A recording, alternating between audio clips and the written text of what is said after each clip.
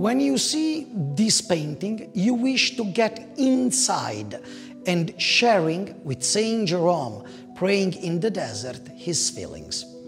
Is inspired by a typical idea of humanism, the emphasis of the relationship between man, the microcosm, and nature, the microcosm.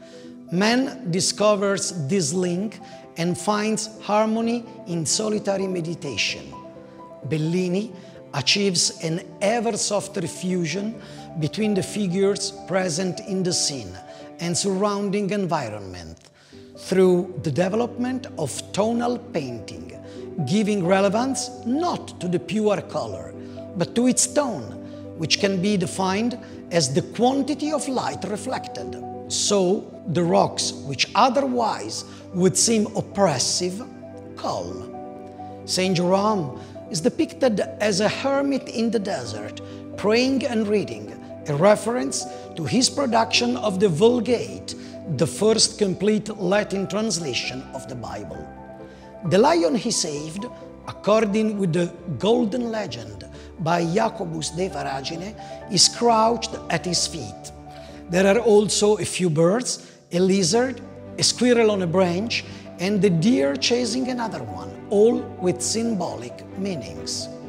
In the background, a rural landscape with a walled city, where we recognize the Basilica of San Vitale and the Mausoleum of Theodoric in Ravenna and the Tiberius Bridge in Rimini.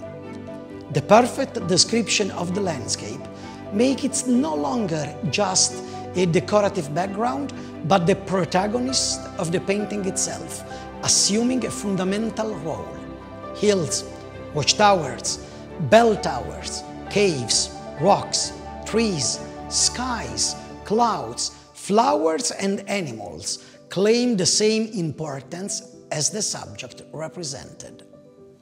Giovanni Bellini, Saint Jerome in the Desert, 14 AD.